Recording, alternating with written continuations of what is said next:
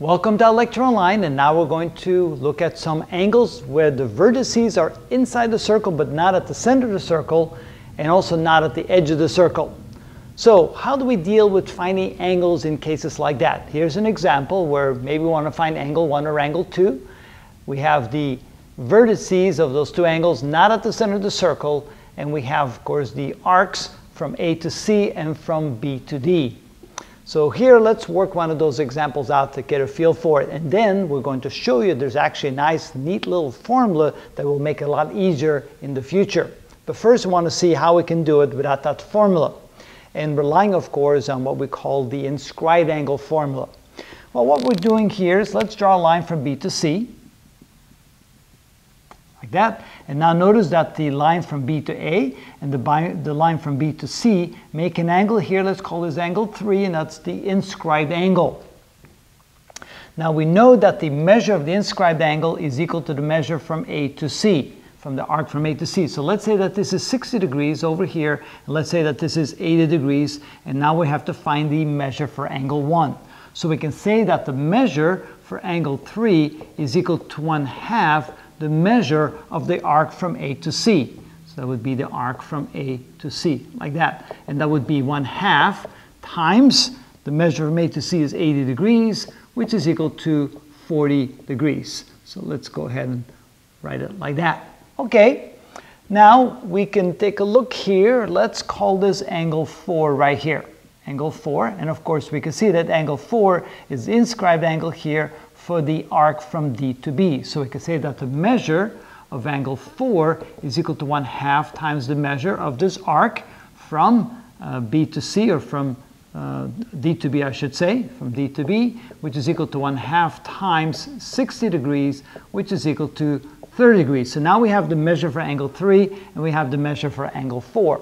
Now we can find the measure for angle 5, because we know that this is a triangle and the sum of the angles of the triangle should add up to 180 degrees. So we can say that the measure of angle 3 plus the measure of angle 4 plus the measure of angle 5, and I forgot my m here, so there's my m, measure of angle 5 is equal to 180 degrees, which means that the measure of angle 5 is equal to 180 degrees minus the measure of angle 3 minus the measure of angle 4, which is equal to 180 degrees, minus the measure of angle 3 is equal to 40 degrees, and the measure of angle 4 is equal to 30 degrees. That's equal to 110 degrees for the measure of angle 5.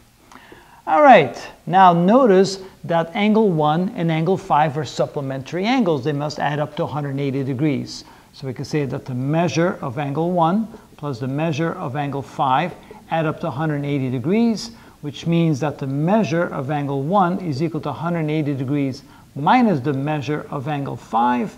And of course, that would be equal to 180 degrees minus 110 degrees, which is equal to 70 degrees. So finally, we can say that the measure of angle 1 equals 70 degrees. Now notice that 70 degrees is exactly half the measure of arc B to D and the measure of arc A to C, or the average, I should say, not half, but would be the halfway value between the two. So if we add these two together, 80 plus 60, that's 140, and divide by 2, we get 70. Therefore, we can say, and of course this is not proving it, but the proof will be done later, we can say that the measure of angle 1 is equal to 1/2 the quantity, or the sum of the measure of the arc from A to C plus the measure of the arc from D to B. And so in this case, we can say that this is equal to 1/2.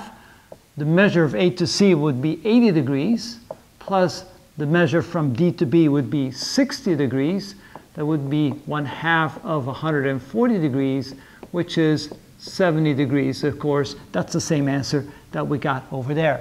So that's a very easy way to do a problem like this. I want to show you that the two answers are the same, so you can see that that equation or that formula actually works. So for the future, we can see that if we have angles whose vertices are inside the circle but not at the center of the circle, we can then say that the angles here can then be found by simply taking the average value of the measures of the two arcs made by the angles, which also means that the measure of angle 1 must therefore be equal to the measure of angle 2, and that's of course the case.